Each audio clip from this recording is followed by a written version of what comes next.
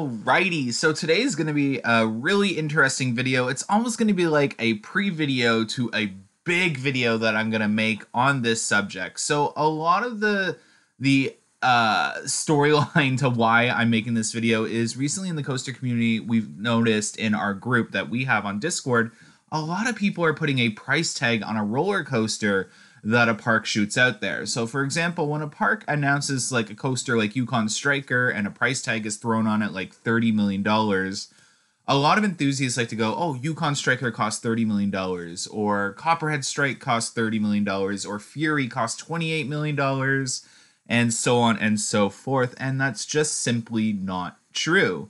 So there are a lot of hidden costs that go into building a roller coaster, and a lot of them have to do with like the hourly wage. So you're going to see on the screen some of the hourly wages to some of the positions that are needed for building something like a roller coaster. And on top of that, some of these positions require 10 to 15 workers. So it's pretty crazy when you do the math with how often they work. Some coaster projects have them working 7 days a week or 6 days a week, and some 5 days a week. And a lot of these projects can last anywhere from like 3 months to 6 months in terms of building.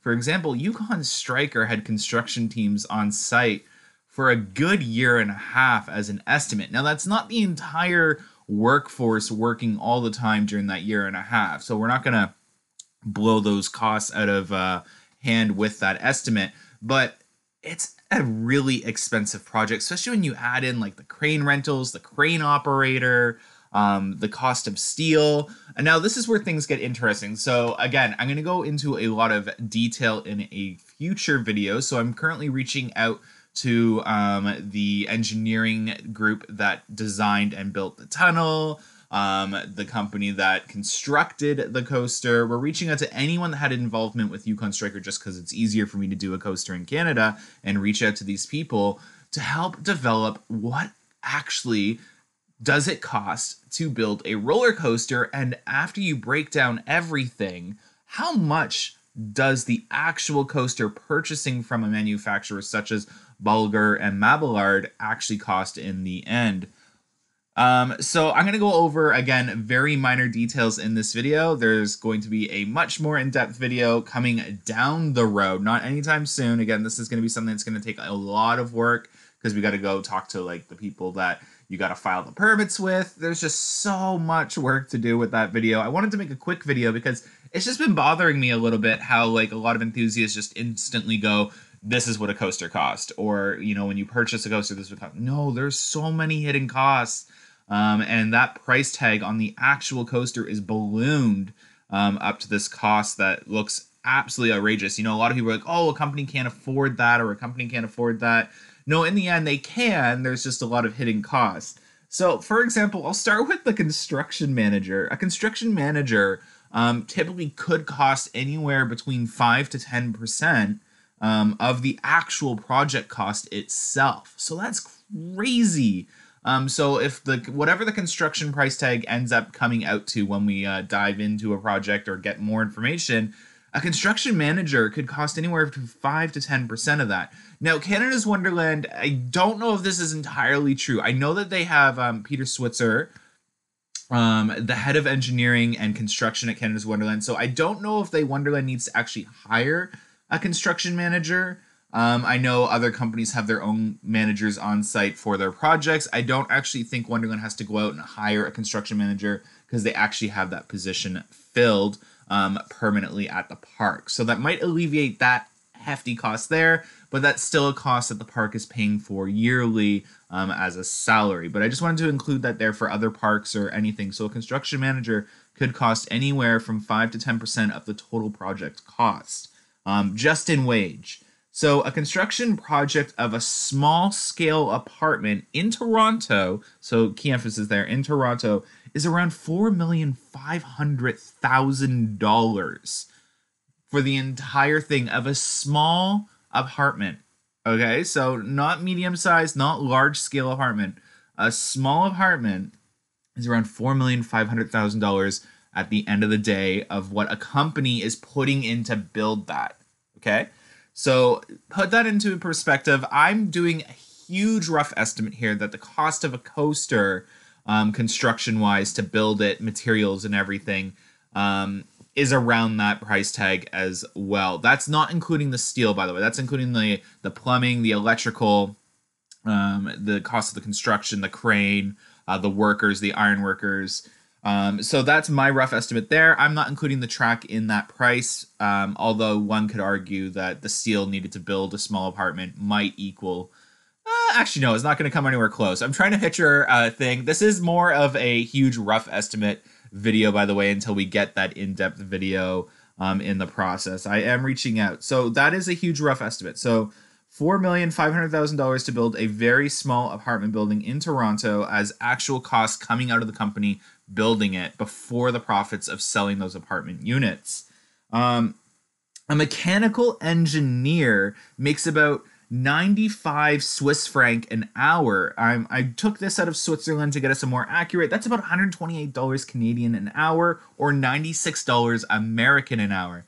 That's crazy, because I don't know how long it takes to design these amazing coasters that Mock, Intamin, and B&M build, but I just calculated that $128 roughly Canadian, or 96 American dollars an hour for a mechanical engineer, one, to sit down and design these amazing things, and then you add in like the manager that has to oversee the project, and then the profit that the company has to make. Who knows what that, like, it's just crazy to think like that's part of like the thing. But at the end of the day, that's actually a very small dollar amount compared to the construction of the project. So $128 Canadian, or $96 American an hour for a mechanical engineer to sit down and design a roller coaster. I don't know if there's 2 or 3 that help design it. Maybe there's a team and then obviously the manager. But nonetheless, that can help you develop a rough cost on what it costs to design the actual coaster. Cost of steel is roughly 300 to 500 American dollars a ton currently. Huge emphasis on currently. It changes in price literally every second, every day, blah, blah, blah. The price fluctuates a lot and can change the cost drastically, as even a $1 increase or decrease in price to large orders such as a coaster project could lead to hundreds of thousands of dollars in fluctuation of price. So that's crazy. At any moment, just based off of when you purchase the steel to build the coaster, you could be saving or spending hundreds of thousands of dollars extra or less on a coaster project. So the time to purchase is key, as the price of steel is heavily sold and priced on demand. So if there's a large demand, the price is going to go up.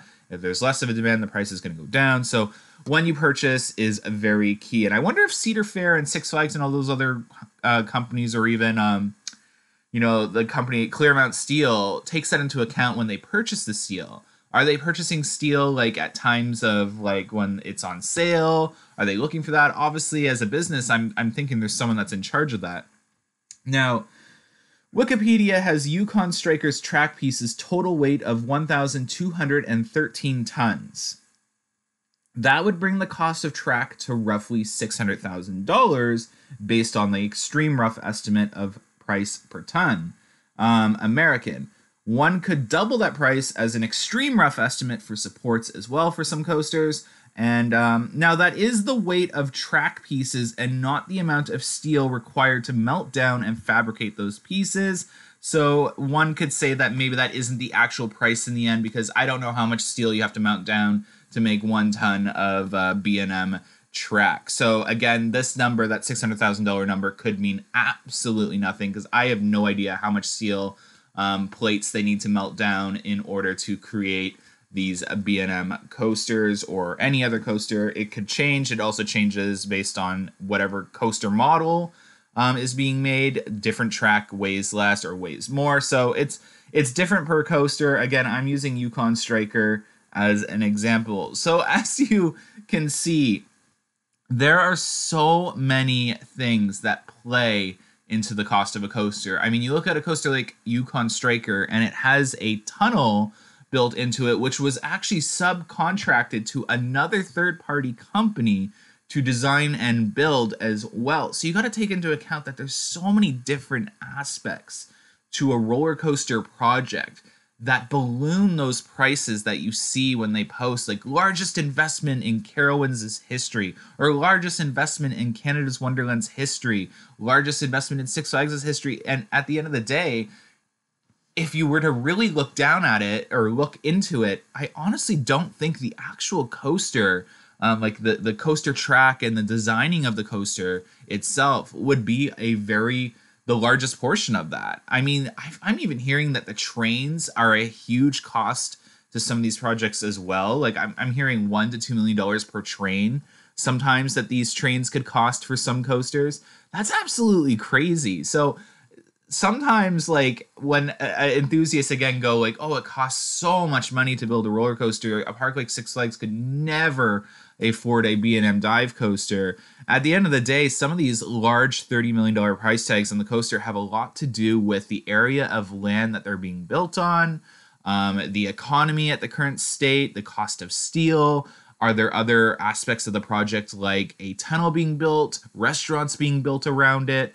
How long is this project going to take place? Is it being built in weird climates like Canada where there's winter and it prolongs the construction project, adding that extra cost of wages and stuff like that? So, I mean, it's quite crazy to think about all these hidden costs, and there's just so much more to it. There's electricians that you need to hire, plumbers that you need to hire.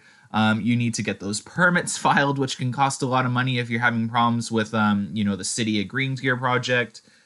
Woo! It's just there's so much going on that you need to look into, and I'm gonna try and get all of those hidden costs. Now, some companies may not be willing to give out information, so we're gonna ask those companies that may not want to speak on actual projects to give rough estimates as to that could lead us down a proper path.